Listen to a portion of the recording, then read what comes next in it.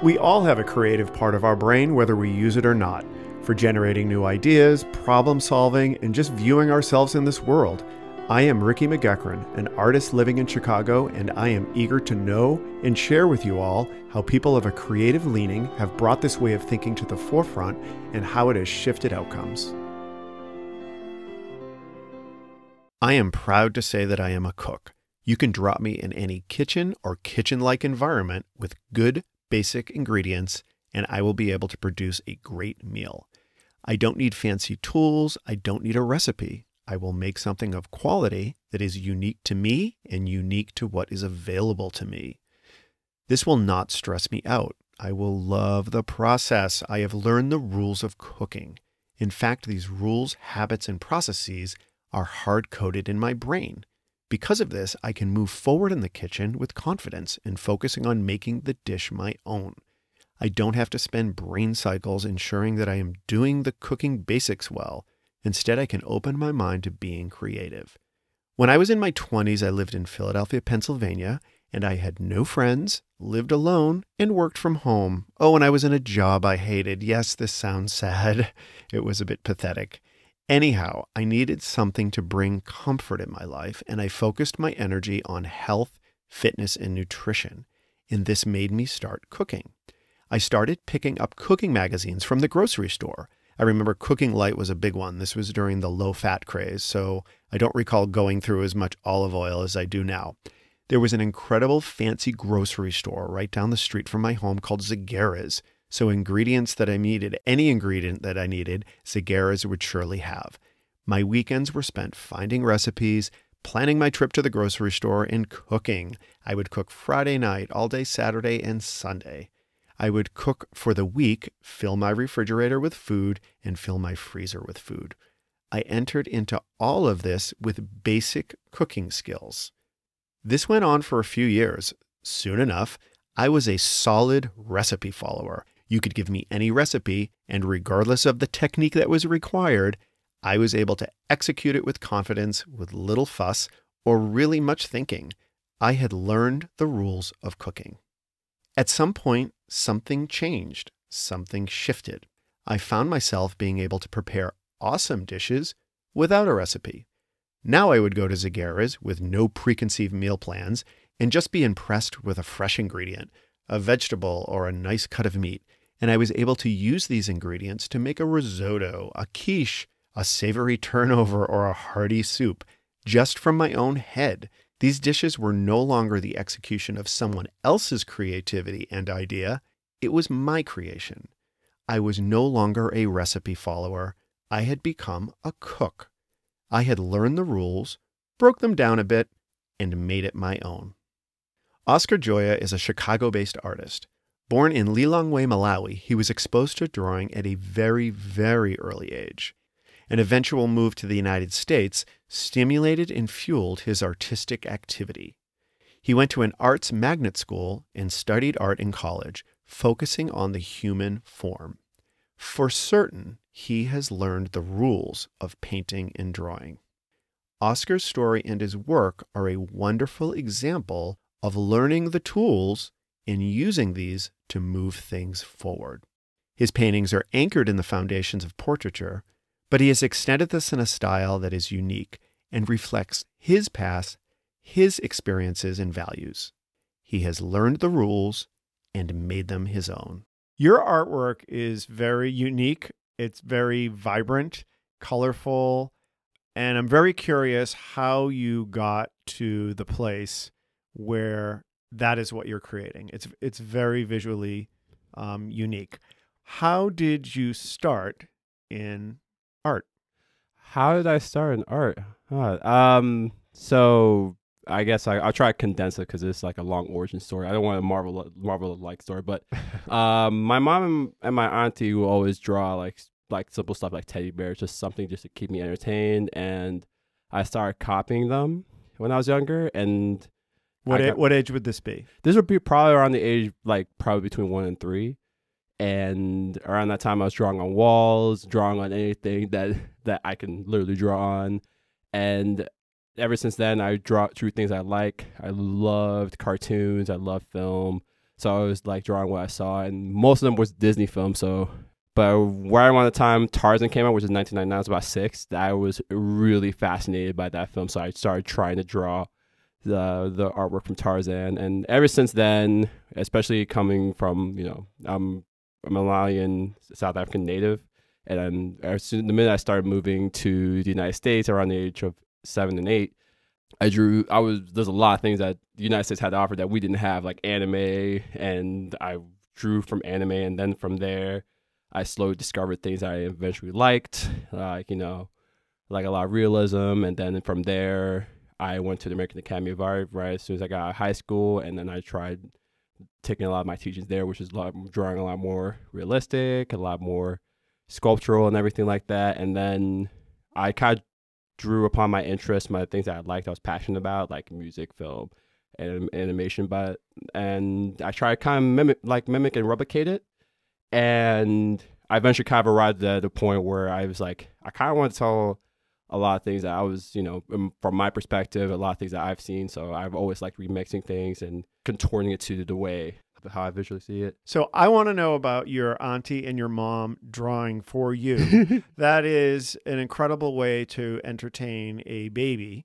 Why? That seems kind of unique. I don't really hear of parents drawing for their children to entertain them. Yeah, like, I don't know what got them to do that for me, because they just knew I liked it, and it just made me smile and stuff. So my mom and my auntie will always do they made a teddy bear with like nothing but 6 and 9s and everything like that. I was like, I always liked it because it's so simple, and then I just started copying that, and that just for some reason it caused me to not draw on walls anymore and just draw on paper. Now, did they read you stories as well? I mean, was this just a supplemental entertainment for you? Yeah. Or is that the primary thing they did to entertain you? No, it was a supplementary entertainment. My mom usually just sang songs for me, and my family, I come from a musical family. Like, they usually sang for choirs and stuff, and they've always done that to kind of like act as my entertainment, but okay. I just found a lot more enjoyment and a lot more just tangibility through drawing. Okay, so they were doing all sorts of things to entertain you,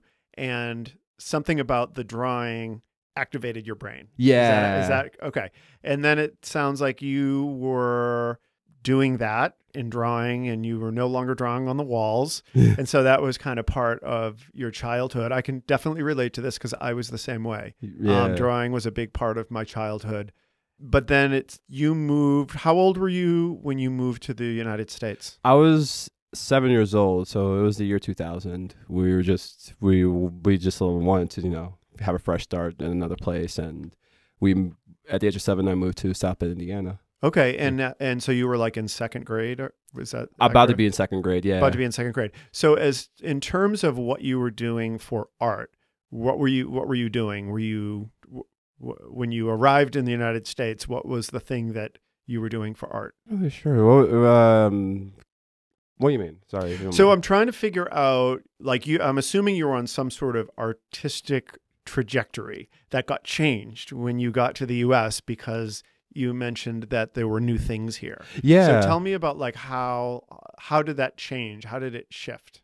It was kind of like, in a way, almost like a 0 to 60. It was kind of like 0 to 60 miles per hour. The minute I arrived here and just get a lot of visual stimuli, I just was like, whoa, there's so many things I can draw. I actually have the ability to draw, and B, it's just fascinating because I always thought what I drew was very kind of simple, but now it's just like it's very complex. It's very, you know, dynamic and very like in your face. So I've always just was interested and wanted to draw that. Now, when you arrived here, there was all this new stuff, and so your brain is being stimulated in all sorts of ways. Was the whole I can draw this, was that a big part of it, or was that just one of many things that were going on in your head? It was just many things. It's just like was that a big part of your life? Drawing? At that point? At that point, yeah, because it was just like, as much as I like getting action figures and toys, but the fact of ability, for some reason, I just get more satisfaction by drawing it, because it's like I can kind of make it and like make it my way and everything like that. So it's kind of the way of, you know, like how people play with action figures and everything like that. That's the same way. That's the same kind of enjoyment I get from drawing. Just that I can kind of play with what I'm drawing.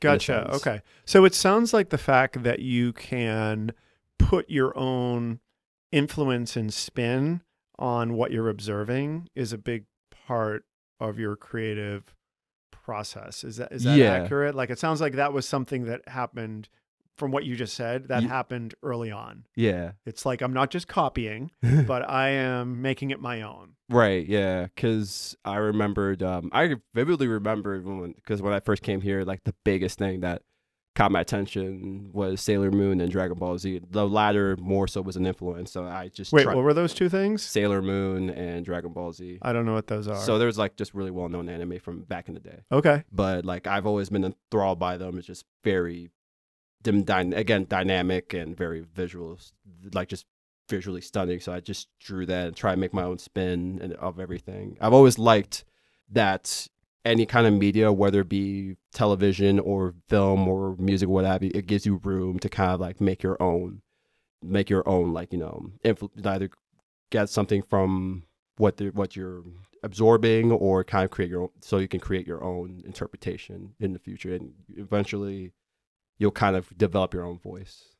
Okay. Yeah. In terms of gaining formal training, yeah, you know, you were creating artwork by, I'm assuming there was no formal training. You were just copying. And is that accurate? In a way, I did get some kind of formal training. I did take my art classes in like grade school, and it was only until high school where a few of my teachers actually try to help me find a path and at least like hone in and just reel in my skills a little bit more, because I did draw kind of in a scattershot way. So they just helped me reel in and find a way, like not a style per se, but like a tone that I should shoot for. Okay. And how did you respond to that? Were you okay with being given guidance like that? Did you resist it, or were you totally into it? Very little resistance. I was so excited for it.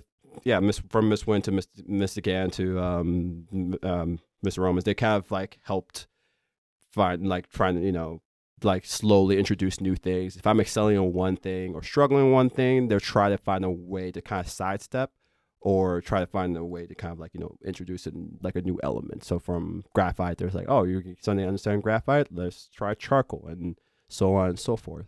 Was this high school? Yep, this was high school. And what were your teacher's name? My first teacher was Miss DeGan. She kind of was my intro, my fundamentals art teacher, and then it went straight to Miss Wynn, and then eventually to Mr. Romans, and then eventually to Mr. Brown and Mr. Love. And they kind of, all of them slowly introduced us a new element that kind of keep in my back pocket as far as like creative arsenals. Wonderful. Now, was art a big part of your school system and your high school? Yeah. In my high school, of course. I was a magnet student too. Like, I was part of a school program where not only was I supposed to take visual art, I was also supposed to learn music, supposed to learn drama and theater and band. My big focus was art because that's what I liked and I was more passionate about. Though I did slowly find other interests in other sectors in my school as well. It's pretty cool. That sounds wonderful. Yeah. That sounds great. Now, you went to school for art for college. Yeah. The American Academy of Art, downtown Chicago. Okay. And what was that like?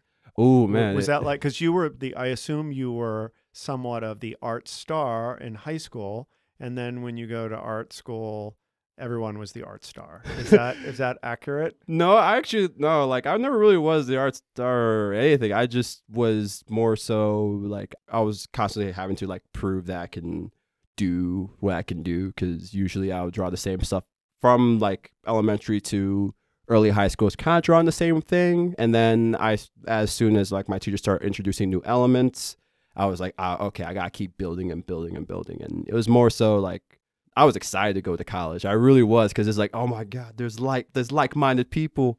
There's people that I can, you know, relate to, and, you know, things I can learn from. It was just a completely new like community that I was super excited to get into, and I knew it was going to be extremely difficult because I was like, that's what I wanted from my training, was just to like see how far I can be pushed. When you went to art school, did you have to study all sorts of art, or was it specifically painting?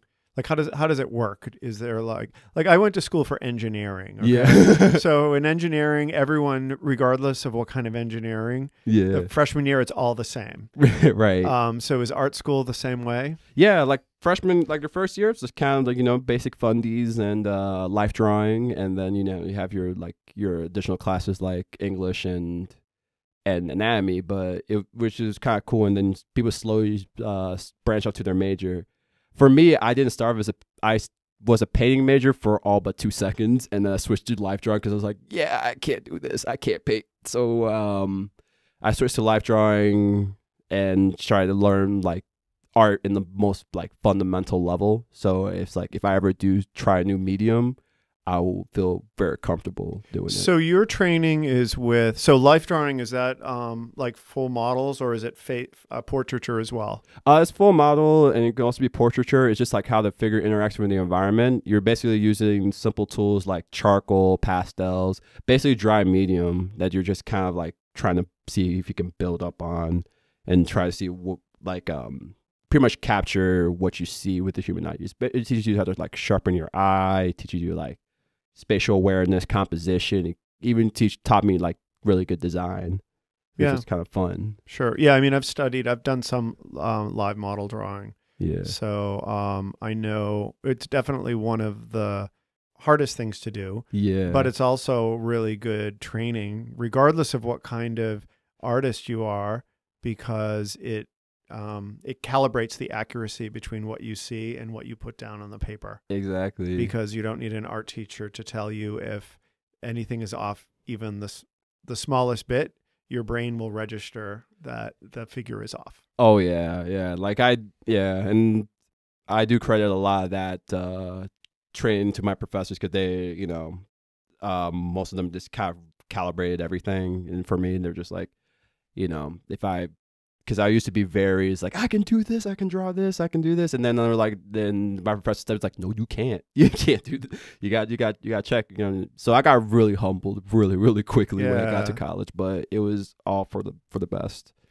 So tell me about your work that you have going on now. I know that you have an exhibit in January at Gallery Studio O in Ravenswood. Yeah, it's a group show. I got to see some of your work in person a couple months ago, and it was very interesting. Thanks. So tell me, based on everything that we've talked about, now we're here, and this is the work that you are creating. So tell me about that work, and how does that history that you just, in this background that you just told me, how does that feed into this work that you're doing?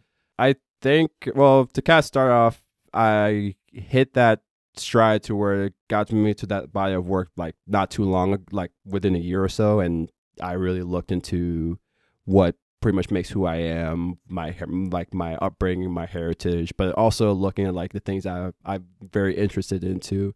So it's basically, I've always feel like, me personally, I'm very dichromatic. Like I'm just like, there's two components running at the same time. Like I've always been appreciative of my traditional elements and my digital elements, and I want to slowly collide them together bit by bit. So is there a digital component to the work that I've been seeing? Yes, there is. For a while, I've been messing around with digital, and digital and traditional have always been separate. So recently, I've been combining them quite a bit, but physically, it's all traditional. But when I use elements like augmented reality, there's also a digital element. So I've been combining a lot of like, you know, physical, like traditional elements, like, you know, that you see, like, you know, like my tribal markings, my patterns, you know, focus on African American figures or people of color, and just crank it up and just make it very futurist, bring it more, not even just to the current, but more so to the future. Just bring those elements. So I try and make what I do as futuristic as it gets. So it's kind of like, in a sense, more, I wouldn't say like Black Panther. It's like Black Panther and like Blade Runner, like just a lot of things colliding into one. Now, a lot of the portraiture, there's a lot of portraiture in the work, at least the stuff that I've seen. Mm-hmm. Tell me about that layer. I assume that's what you do first. Yes. Now, is that all? That's not digital. Nope. Okay, so you're basically taking your training, Yeah. and then so that's kind of the starting point. Mm-hmm. Tell me about eyes. The eyes. So I do really enjoy painting eyes, and usually from all the art I've seen, that's always like the first thing that people catch. Like it's just like the eyes, like gateway to the soul and everything like that. But I've always liked the idea of omitting things and just like seeing what else can come of it. I've always thought like crossing out the eyes was just like a nice way of just like the reality distortion. Like you're not, and this is like a reality that's either of my making or the reality that's you're unable to access. So I've always wanted to play up that aspect. And it's also like, it's also taking like ownership. It's like, you don't get a chance to really see the eyes and everything. And I kind of was like, it's like, well, you already know what eyes look like. You already know what they look like. So you can kind of like mentally like replace that picture and you can really tell where things are going with that. Yeah. Okay. Yeah. That's a lot. That's a lot there. Yeah, it's very loaded. It's so to kind of like zero it down. It's more so like removal of reality. It's a reality that's not accessed in the physical. It's also So like, tell me about that removal of reality. What do you mean by that? Since my work is like very Afrofuturist and very like surreal, it just like kind of like informs the viewer like this is like different reality. This is like a completely different thing. So you're making it obvious to them that this is not a standard portrait. Yeah. So let's just get that off the bat. Right. When you first look at this. Okay, so that makes sense. Yeah, exactly. And then you said, what was the next thing that you said? I think you said something about no access. Yeah, it's just like, when people like, it's like when things are restricted, like, when you're a kid and then there's like, it's like do not enter sign and you're just like, oh, I kind of want to see what's in it. It's like that. It's kind of like that. It's like, yeah, there is a thing there, but you're not going to access it. Oh, and it's the important thing when you're looking at a portrait. Yeah. The eyes. Okay. I like that. Yeah. It's really fun. Yeah. How long have you been doing that? How did it come? Did it just come one day? Or? Yeah, it kind of did. It just showed up. I was just like, it's like I kind of like that because I've always liked that that anonymity. Thank you. This anonymity to like visual art. So when people cross eyes or scribble things, I've always kind of done that, like as just a thing, especially with my figure drawing back in college. But last year I kind of started messing around with it and I was just like, I really like where this is going. I kind of want to keep working with this. Yeah because it's kind of like a nice sense of like set of goggles in a sense of it's like my own visual goggles, I guess. So I've been doing this for about almost like 2 years now. Now what about your use of color? Using highly saturated, highly chromatic, how long have you been doing that? That's a good question. Or not time, but like when did that happen? Was that something in college or is that something recent? It didn't show up until post-college. I think it was, I did a little bit in college, but just with very little like awareness. And then when I started shifting my focus to more people of color, I've always liked playing up. This was like 2016. I was like, I really like the idea of when people say people of color, I'm like, all right, yeah, it's like, we're different races and everything like that. But I wanted to play that aspect up to it's like to like a crazy degree. So I wanted to make it's like, all right, these are people of color I'm painting. I'm going to make them people of color. So I make the saturations bright, vibrant. It actually even plays up their personality a little bit because, studying color and everything and what color emotes, I've always just enjoyed that. So. Yeah. There's also a lot of use of patterns. And where does that come from? It came from my heritage of my African heritage. We've always like one thing that I've always remembered, especially like a lot of our clothing, is there's a lot of use of patterns, a lot of either tribal or very floral patterns. And as I've been here in the United States, I've also picked up a lot of patterns from elsewhere that we can that are kind of similar to ours. So I slowly started just using the patterns into my work as well. Now, do you ever go back to where you were born? No, not as of yet. But one day I will. Now, do you remember it? Oh yeah, I kind of have a pretty good memory. What do you remember? What about it when you think back is so different about from what your life was when you moved here? I feel like both here and back in Malawi, there's a sense of adventure. I've always enjoyed that kind of part of that. I always remembered. I remembered, walking around with friends, playing sports. I've always remembered just long, like long walks, from town to town and everything. But not town to town, but like, from place to place and everything. And I do that here. Like I walk everywhere, and I've kind of kept that sense of that nomadic spirit. So I've always wanted to just, even though it's not vividly captured in my work, I kind of like always use that as a creative like influence. Like I'm always excited for the next step in my evolution. I'm always like venturing out, trying new things and finding new things, and that's how I've kind of blend both my childhood and my time here. Okay. You had mentioned when you moved here that you said 0 to 60 in terms of stimulation of different things. Do you ever think about what your art would be like if you didn't move here and you didn't have all of that stimulation, or that, the change of stimulation? I actually don't know. That's a good question, man. No, I never realized what would have been if I stayed. Maybe I would have been, from what if I was cognizant of what my reality would have been if I moved. When I moved, I'd probably be a lot more of just drawing realistically, which I kind of already do. So I'm guessing I wouldn't be too far removed. I probably would have found this path eventually. Okay. Yeah. All right. Yeah. Now, are you doing art full time right now? Yeah, I'm doing art full time. I had a day job and for a while, and then recently I just took a leap of faith and I'm doing the full time art life, and it's been pretty fun. It's really fun. Nice. Yeah. Now, how do you keep things moving for yourself? And do you have any issue with staying inspired, or is your limiting factor like time? I think it's just time. I'm constantly inspired. It was just also like a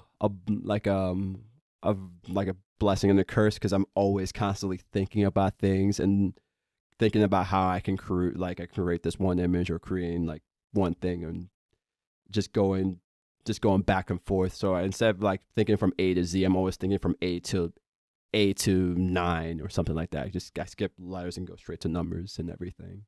It's kind of weird, but my brain never really turns off. I can totally relate to that. Yeah. So, well, that's great that you have an outlet for it. Yeah. Because a lot of people's brains, and it sounds like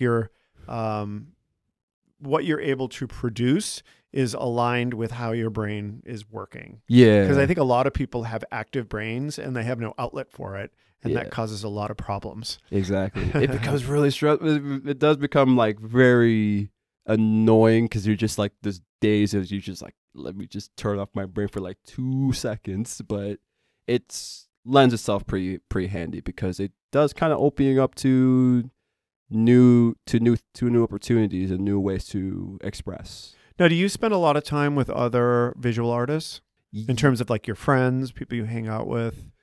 Yeah, I kind of not only just visual artists, but just people that are just fascinated, that are just in the arts in general. So from musicians to writers, and even just people that appreciate art but they don't do it themselves. I've always liked finding myself in different kinds of crowds. Just helps, you kind of pick up what they're putting down and channel to your own. Yeah. Do you ever get inspired by people that inspired in your paintings by people that aren't painters, like a musician or a writer?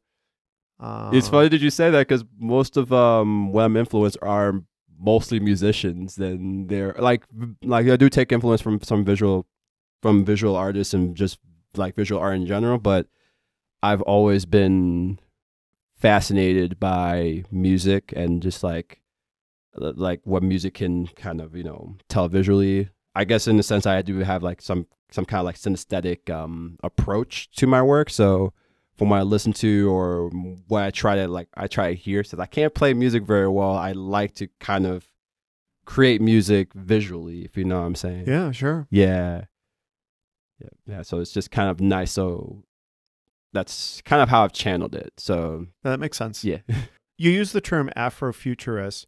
When did you start identifying your work as that?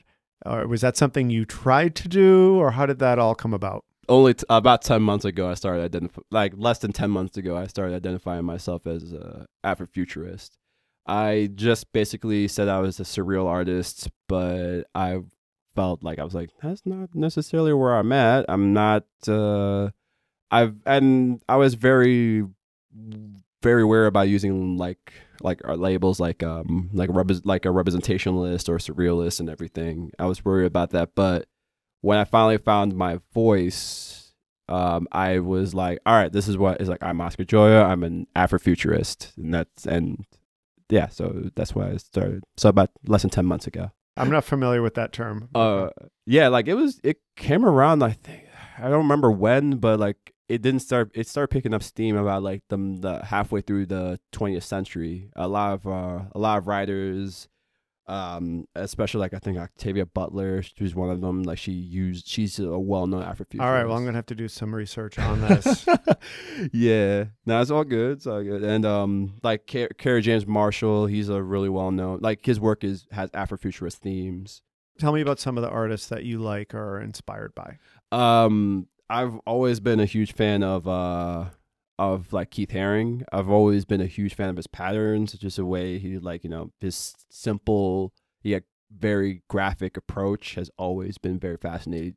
Have you ever seen any of his work in real life? Yeah, I did. I saw it at when it was at the Cultural Center, like I think last year. I went and I was just like, I just happened to be there on a whim, and I was super excited because it was so cool. Was it like a traveling exhibit type thing?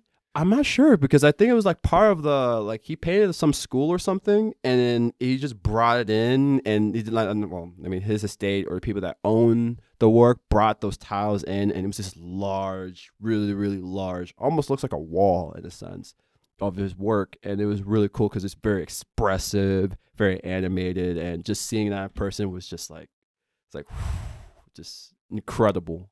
So I went to Pisa, Italy, and he has a huge mural there. What? Yeah, right when you come out of the train station, it's gigantic. Dude, really? Yeah, it's really cool. And they have plexiglass. It's right outside, but they have plexiglass, like 6-foot wall protecting it. I'll show you photos of it. Oh, I didn't see that. It's super, super cool. Yeah. It was kind of the highlight of the trip. Almost as exciting as the Leaning Tower, but yeah, so that was really cool. Yeah. And then I know that there is a building in New York. I think it's like a gay and lesbian center or something, and he has a painting like up a whole stairwell. Yeah, if I remember. And I think it's a stairwell that they use. So it's pretty crazy. I'll post on our interview on the when I post this interview, I will post a picture of it. I'll do a little bit of research. Yeah, if I'm not mistaken, I don't know when he did it. It's probably like towards his end of his life, or like a little bit like towards the hype of his like his popularity. There's so much I really want to see a lot of his stuff. Really, really, really do. Yeah, I wish they had like a traveling exhibit of his stuff.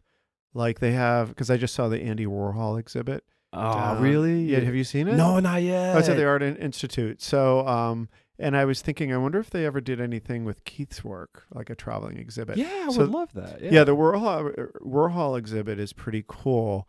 Did you know he started as an advertising illustrator? Yeah, I did. So they have a lot of that stuff. They have a lot of his illustrations that he did.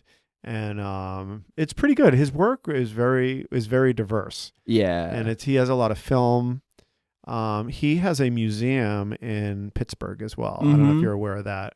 Yeah. That's where he's from. And there's a whole Warhol museum there. Yeah. But well, cool. Now, what about musicians that inspire you? Ooh, man, I got a laundry list. I'm gonna try to condense it. I've always been a huge fan of like people like Björk. Like she's really incredible. I've especially like she's the type of people that combines different elements. She even though with her music she combines visual elements that I've slowly like taken notice and started incorporating like my work. Like even though I have a painting, I'll try to have like another visual element along with it.